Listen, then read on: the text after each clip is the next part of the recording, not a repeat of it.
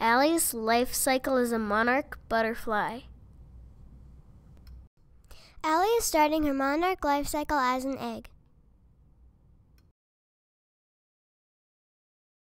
Soon Allie will hatch and be a larva. Now Allie has hatched from her egg and is now a larva chomping away on milkweed. Allie got bigger, more colorful, and is ready to J. This is Allie in her chrysalis. When she emerges, she will become a butterfly. Soon Allie will emerge from her chrysalis and become a beautiful butterfly and fly to Mexico.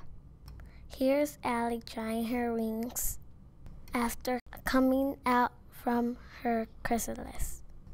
Allie is done drying her wings and is now ready to fly to Mexico with all of the other monarchs for the winter. Created by Katherine, Abbey, and Sam.